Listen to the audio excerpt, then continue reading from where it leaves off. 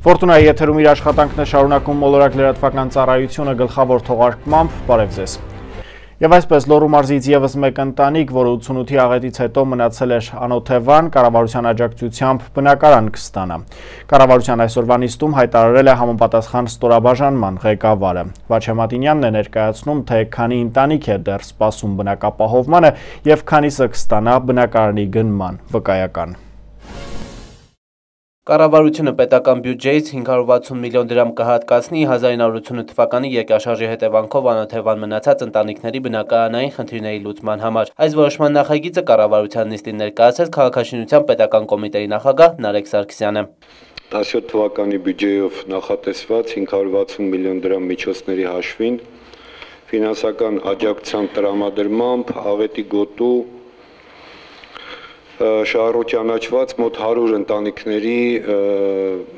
խնդիրների լուծմանը։ 2017 թվականի պետական բյուջեով հատկացված 560 միլիոն դրամի հաշվին նախատեսված է լուծել երկրաշարժի հետևանքով անօթևան մնացած մոտ 100 ընտանիքի բնակարանային հարցը։ Այդ 100 բնակարանը կտրամադրվի Լոռու, Շիրակի եւ Արաքածոտնի մարզերում։ 2008-ից 16 թվականներին անօթևան մնացած ընտանիքների բնակարանային խնդրի լուծման նպատակով պետական աջակցությամբ իրականացվող ծրագրի շահառու է ճանաչվել 5381 ընտանիք, սակայն լուծվել է նրանցից 4728-ի բնակապահովման խնդիրը։ 100 բնակարանի տրամադրումից հետո այս 3 մարզերում չլուծված կմնա 553 ընտանիքի բնակարանային հարցը, որի համար համաձայն կառավարության հաշվարկների կպահանջվի մոտ 4 միլիարդ դրամ։ Ըստ այս պահի տեղեկատվության մեկ բնակարան կտրամադրվի Սպիտակ քաղաքի մի ընտանիքի, Շիրակի եւ Լոռու մարզերի գյուղական բնակավայրերում բնակապահովման իրավունքը 2016 թվականին դատական կարգով վերականգնած 3 ընտանիքներն էլ կստանան ֆինանսական աջակցություն յուրաքանչյուրի 3 միլիոն դրամի չափով։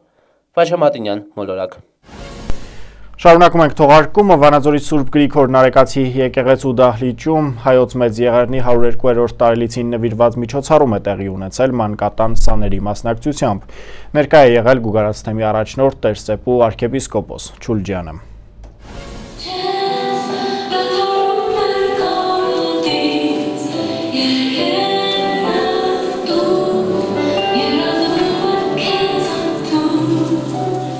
Վանաձորի Սուրբ Գրիգոր Նարեկացի եկեղեցու դահլիճում կայացավ միջոցառում նվիրված հայոց ցեղասպանության 102-րդ տարելիցին։ Միջոցառմանը մասնակցում էին Վանաձորի մանկատան սաները, ովքեր իրենց պահանջատիրական խոսքը հնչեցրեցին եւ խոստացան լինել հայրենասեր։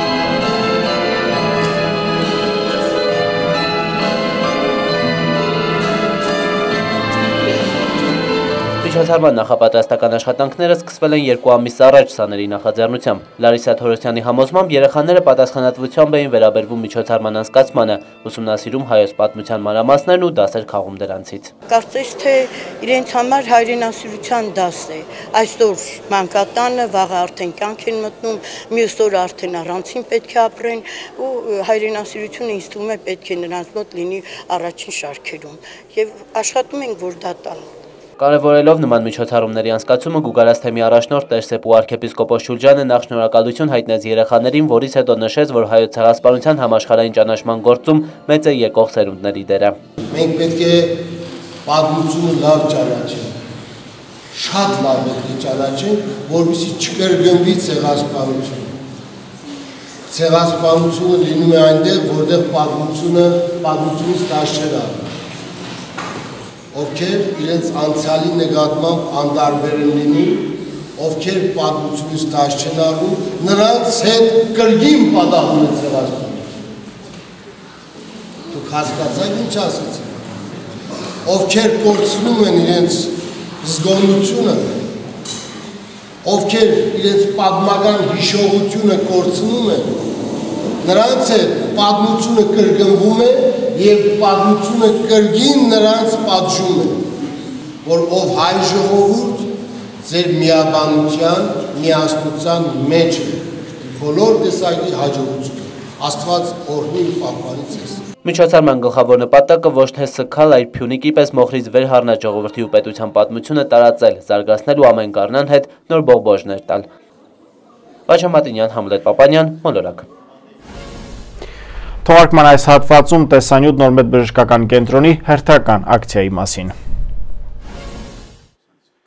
Հաշվի առնելով մի շարք հետազոտությունների կարևորությունը նոր բժշկական կենտրոնը կազմակերպել է հերթական ակցիան իր հաճախորդների համար։ Հաճախ մարդիկ ունենալով առողջական խնդիրներ միջոցների սղությամբ պայմանավորված խուսափում են հետազոտվելուց։ Սա է նաև պատճառը, որ Վանաձորում գործող նոր բժշկական կենտրոնը որոշել է դենսիտոմետրիա կոչվող հետազոտությունը իրականացնել 50% զեղչով։ Հետազոտության մանրամասները և կարևորությունը ներկայացնում է բժշկական կենտրոնի ներզատաբան Ռուզաննա Սիրադեղյանը։ Նոր բժշկական կենտրոնի կողմից կազմակերպվում է ակցիա դենսիտոմետրիայի համար աննախադեպ 50% զեղչով։ Վերջին շրջանում ազգաբնակության մեջ լայն տարածում են գտել օստեոպարոզի հիվանդությունը, ինչն իրենից ներկայացնում է ոսկրային համակարգի հիվանդություն, որն բնութագրվում է միավոր ծավալուն ոսկրային մասսայի իջեցման և ոսկրի փխրունության ավելացման, ինչն էլ կարող է հանգեցնել կոտրվածքների ռիսկի մեծացման։ Այդ իսկ պատճառով շատ կարևոր է վաղ հայտնաբերել և բուժել այս հիվանդությունը, որովհետև ոչ ինֆեկցիոն հիվանդությունների մեջ սրտանոթային, օնկոլոգիական և շաքարային դիաբետից հետո օստեոպարոզը 4-րդ տեղն է զբաղեցնում հաշմանդամության հանգեցնող հիվանդությունների շարքում։ Առաջացման պատճառները շատ են, այդ թվում էնդոկրին համակարգի այնպիսի հիվանդություններ, ինչպիսիք են օրինակ շաքարային դիաբետը, Կուշինգի հիվանդությունը, վահանագեղձի և հարվահանագեղձի հիվանդությունները։ Հատուկ տեղ են զբաղեցնում, ուզում եմ հատկապես նշել, հետդաշտանադադարով և վիտամին D-ի պակասով պայմանավորված վիճակները, որոնք առաջացնում են նյութափոխանակային լուրջ խախտումներ, ինչն էլ պատճառ է հանդիսանում կալցիումի քանակի նվազեցմանը ոսկրերում և օստեոպարոզի զարգացմանը։ Մեծ է նաև դեղորայքի դերը, հատկապես հորմոնալ պրեպարատների, որոնք հիվանդները ստանում են այս կամ այն հիվանդությունների կապակցությամբ։ Ուզում եմ նշել, որ երբեմն հիվանդները այս նշված դեղորայքը ստանում են մինչև կյանքի վերջ։ Օրինակ գլյուկոկորտիկոիդներ, ստերոիդ հորմոններ, հակադեպրեսանտներ և այլն։ Նոր բժշկական կենտրոնում կատարվում է դենսիտոմետրիա կոչվող հետազոտությունը օստեոզիս գերժամանակակից սարքով, որն էլ հնարավորություն է տալիս կարճ ժամանակահատվածում ստանալ պատկերներ ոսկրային համակարգի վերաբերյալ և ճշգրիտ ախտորոշել օստեոպարոզը։ Յուրաքանչյուր հետազոտությունից առաջ սարքը անցնում է հատուկ daily test, ինչը շատ կարևոր է և որի օգնությամբ լրիվ ավտոմատ կերպով կատարվում է չափագրում, կալիբրովկա, մարդու նորմալ ոսկրային խտության նմուշի օգնությամբ, որն էլ անհրաժեշտ է յուրաքանչյուր պացիենտի տվյալների ճշգրիտ հաշվարկի և արդյունքների վերլուծության համար։ Այնուհետև հիվանդի տվյալները մուտքագրվում են համակարգչի մեջ, կատարվում է հետազոտությունը, որի ընթացքում ապարատը հնարավորություն է տալիս ճշգրիտ հաշվարկել ոսկրի խտությունը և համեմատել տվյալ սեռի և տարիքային խմբի առողջ մարդկանց ոսկրային խտության ընդհանուր տվյալների հետ։ Ուզում եմ նշել, որ հետազոտության ընթացքում բժիշկը միջամտություն չի իրականացնում և ամբողջը կատարվում է ավտոմատ կերպով։ Պատասխանը տրվում է հաշված րոպեների ընթացքում, որն ընդգրկում է գունային գրաֆիկա և տոկոսային հաշվարկ, այսպիսով բացահայտելով դեֆիցիտ կամ ավելցուկ։ Նմանատիպ ամբողջական պատասխանը մատչելի է դառնում թե պացիենտի և թե բժշկի համար արդյունքների վերլուծության հարցում։ Ուզում եմ նշել, որ դենսիտոմետրիան ողջ աշխարհում ընդունված է և ունի մեծ կիրառություն։ Ցավոք սրտի լինելով թանկարժեք, հասանելի չի ազգաբնակության լայն խավին։ Նկատի ունենալով այս ամենը, նոր բժշկական կենտրոնը կազմակերպում է ակցիա, աննախադեպ ակցիա 50% զեղչ դենսիտոմետրիայի համար։ Ցանկացողները կարող են դիմել նոր բժշկական կենտրոն, կոչ եմ անում հատկապես հետդաշտանադադարում գտնվող կանանց թիրոիդ պրեպարատներ, գլյուկոկորտիկոիդներ, ինչպես արդեն նշեցի, ստացող մարդկանց, որովհետև շատ ժամանակ իրենք էլ չեն պատկերացնում և չգիտեն, որ իրականում բավականին լուրջ խնդիր ունեն։ Եվ արդեն երբ որ կոտրվածքներ են ունենում, այդ ժամանակ պարզվում է, որ ունեն լուրջ խնդիր։ Այդ իսկ պատճառով կանխարգելելը ավելի ճիշտ է և ավելի էժան, քան թե հետագայում բուժելը։ Կոչ եմ անում ևս մի անգամ, եղեք զգոն, հետևեք ձեր առողջությանը և անցեք այս հետազոտությունը։ Այլ մանրամասների ծանոթանալու համար անհրաժեշտ է այցելել նոր բժշկական կենտրոն կամ հերթագրվելու համար զանգահարել 0322 24090 հեռախոսահամարով։ Տեղափոխվենք Տաշիր, որտեղ տեղի է ունեցել Կյոկուշին կայ կարատեդո ֆեդերացիայի մրցաշարի հայաստանյան փուլը, այն նվիրվել է քառօրյա պատերազմում զոհված տաշիրցի հերոսներին։ Մանրամասները ռեպորտաժում։ Տաշիրի մարզադպրոցում անցկացվեց Կիոկուշինկա կարատեի ֆեդերացիայի Հայաստանի գավաթ-առաջնությունը, որը նվիրված էր քառորյա պատերազմի ժամանակ հայրենիքի համար իրենց կյանքը զոհաբերած տաշիրցի հերոսներ Արտակ Աղեկյանին, Հայկ Բարոյանին, Ռուբեն Ալեքսանյանին և Արտակ Պետրոսյանին։ Վերջիններս մասնակցելով Արցախյան պատերազմին իրենց հայրենիքի խաղաղությունն ու սահմանների անառիկությունը անխախտ պահելու համար դուրս եկան թշնամու դեմ և իրենց կյանքի գնով պահպանեցին հայրենիքի անդորը։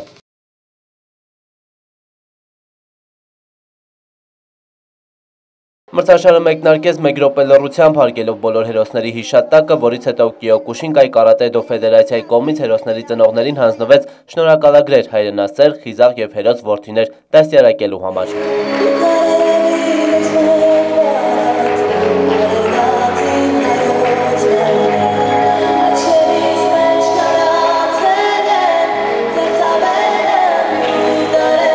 Մինչ մենամարտերի մեկնարկը օրհնանքի խոսք ասած Տաշիրի հոգևոր հովիվ տեր Ներսես Քահանա Ղալայանը վերջինս ներկաներին մաղթեց հաջողություն։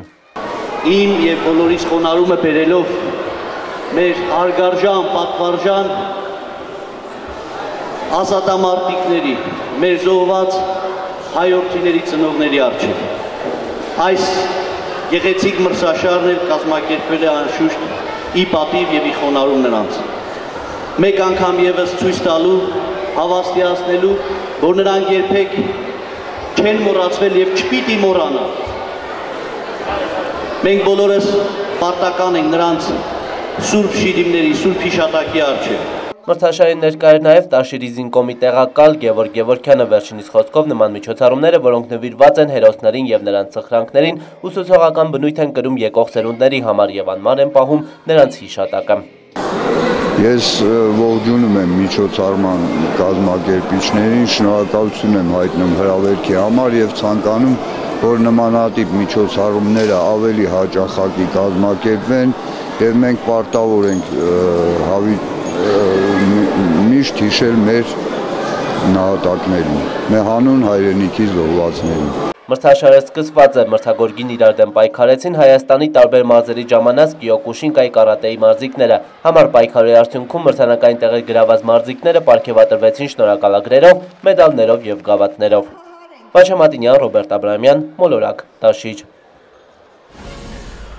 Սպասվող եղանակի մասին տեղեկությունները վայրկյաններ Անձեռնա Անտոնյանի մեկնաբանությամբ, իսկ ես ձեզ այսքանով հրաժեշտ եմ տալիս և մաղթում ամենայն բարիք ցտեսություն։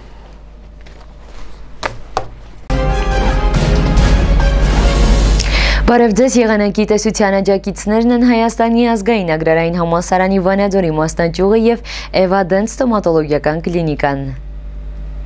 Այժմ եղանակի մասին։ Հանրապետության տարածքում ապրիլի 28-ին, մայիսի 1-ին սպասվում է առանց ձեղումների եղանակ, ապրիլի 29-ից 30-ը, մայիսի 2-ին գիշերը և կեսօրից հետո շրջանների մեծ մասում սպասվում է անձրև և ամպրոպ։ Առանձին վայրերում հնարավոր է կարկուտ, քամին հարավարևմտյան շրջաններում մինչև 8 մետր վարկյան արագությամբ կլինի, ամպրոպի ժամանակ սպասվում է քամուշ գնացում մինչև 20 մետր վարկյան արագությամբ։ Օդի ջերմաստիճանն ապրիլի 28-ից մայիսի 1-ն աստիճանաբար կբարձրանա 5-ից 6 աստիճանով։ Տաշիրում գիշերը կանխատեսվում է 2-ից 3-ը մինչև 9 աստիճան տաքություն, սպասվում է անպամոծություն, ինչպես նաև մառախուղ և ցածր տեսանելիություն։ Ալավերդիում գիշերը կանխատեսվում է 7 աստիճան տաքություն, Սնդիկի սյունն առավոտյան ժամերին կգրանցի 14 աստիճան տաք։ Սպիտակում գիշերը կդիտվի 4-3-ը մինչև 13 աստիճան տաքություն, սպասվում է արևային եղանակ, սակայն քամուշ գնացում է կանխատեսվում մինչև 15 մետր վարկյան արագությամբ։ Ստեփանավանում գիշերը կանխատեսվում է 4-3-ը մինչև 12 աստիճան տաքություն,